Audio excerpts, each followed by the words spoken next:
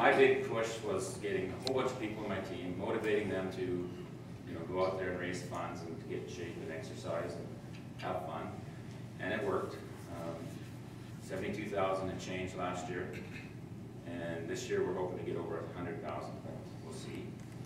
We'll see. So I'm just going to go back. My mom always says, count your blessings, and I've been fortunate. I'm healthy. I don't have any serious illnesses or ailments.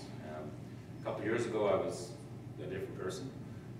These guys, I used to have a big mustache. I weighed about 260 pounds. And I sat back and I thought, you know, here I am. You know, I've got bad knees, bad back, working hard, stressed out.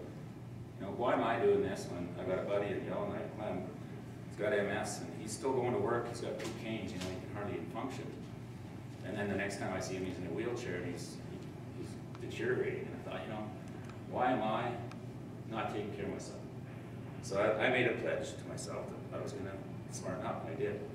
And part of that was MS, was the fundraising. That was my carrot on the stick. That's what motivated me, and it worked. My mom always says, count your blessings, and I do. And to me, there's no better blessing than health. And if you don't have health, then there's hope. And I think if you create a team, you can create hope. Thank you.